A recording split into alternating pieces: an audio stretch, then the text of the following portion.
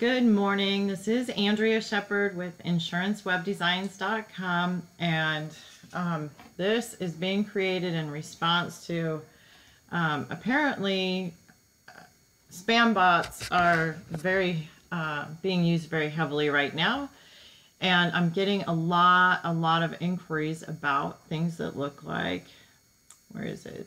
Can I find it? Of course not. If you're getting email submissions from your website account that have, for the person's first name or last name, if it starts with the number 5 and is a series of letters or numbers after that, then it is definitely a spam bot. The email accounts were once legitimate accounts and now they're not anymore, but anyway.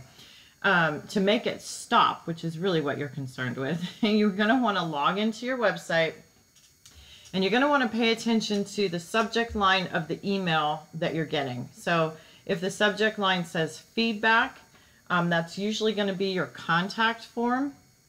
So let me scroll down here, go to the page list. So on the contact form,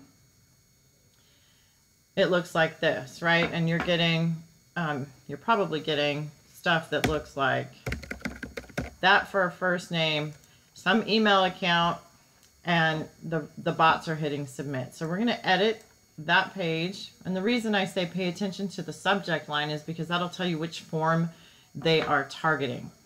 So I'm going to click edit for the form section. All right, and then you're going to go to display settings, this tab down here at the bottom. And you're going to click Enable Form Security. That is going to add a little code at the bottom. Watch.